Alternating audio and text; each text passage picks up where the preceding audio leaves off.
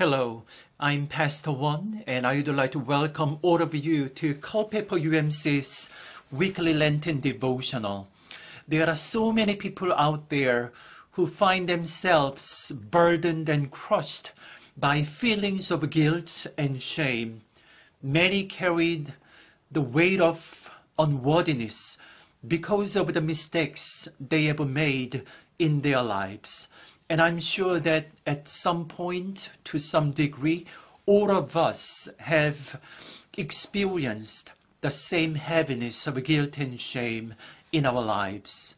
At times, it can feel as if we are trapped in a deep pit of guilt and shame.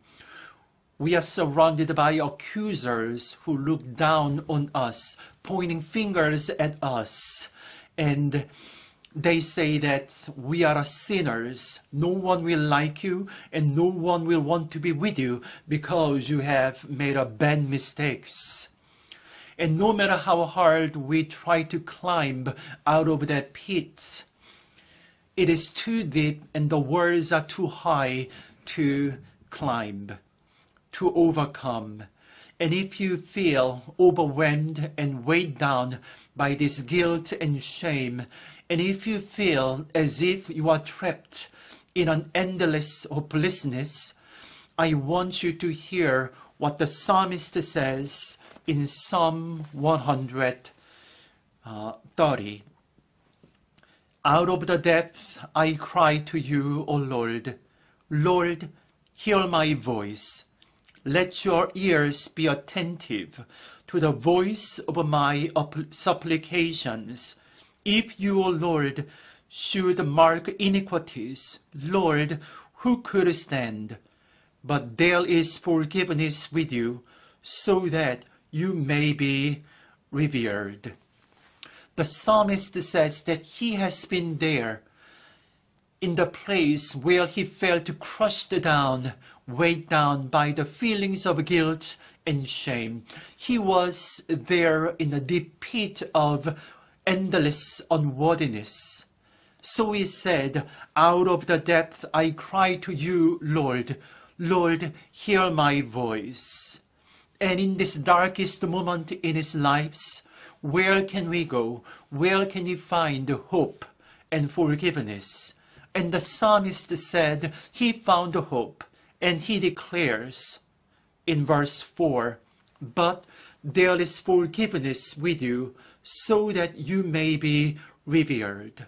Yes, indeed, the Bible affirms that there is forgiveness. There is someone who can take away our sins, our guilt and shame. There is someone who can lift us out of the pit of hopelessness. There is someone who can forgive us and accept us, no matter how bad mistakes we have made and how much we have messed up in our lives. And that person is Jesus Christ. I want to tell you one story about a little boy named Johnny. He and his sister Sally visited their grandparents, and Johnny practiced his slingshot in Grandma's backyard, where he saw Grandma's pet dog. And on an impulse, he took aim and let fly the slingshot, and the stone hit and the dog fell dead. The boy panicked, of course, and desperately he hid the dead dog in the wood pile, and only to look up and see his sister watching. So obviously, Sally had seen it all, but she said nothing.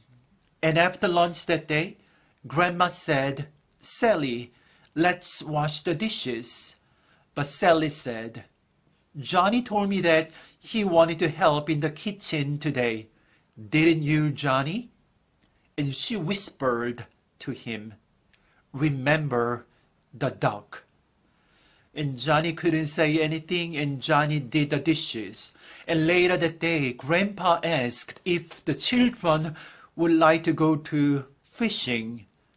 But Grandma said, I'm sorry, but I need one of you to stay and help me make supper. And Sally said again, Grandma, that has been taken care of. Johnny said again that he would like to stay and help you. And Sally again whispered to Johnny, remember the dog. Johnny couldn't say anything, and Johnny stayed and helped Grandma.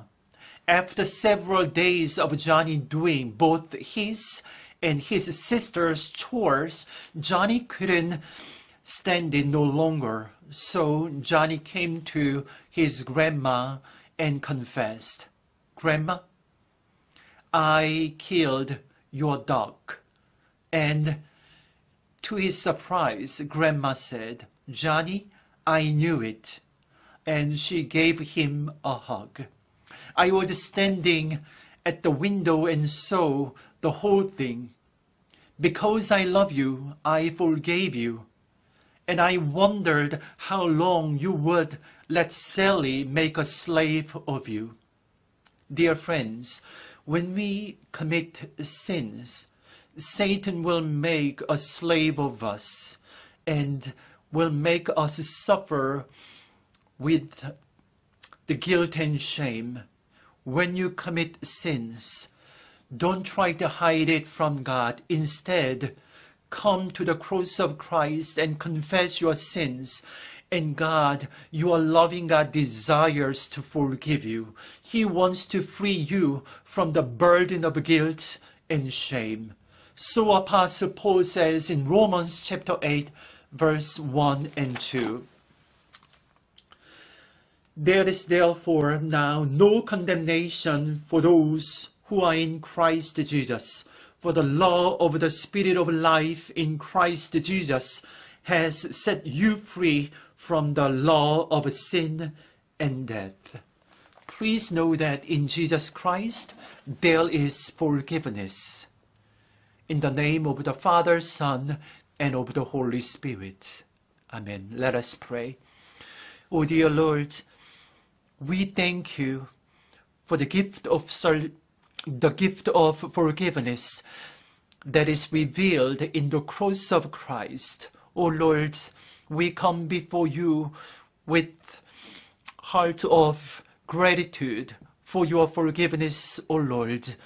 May we always live in your mercy and grace. And I pray this in Jesus' name. Amen.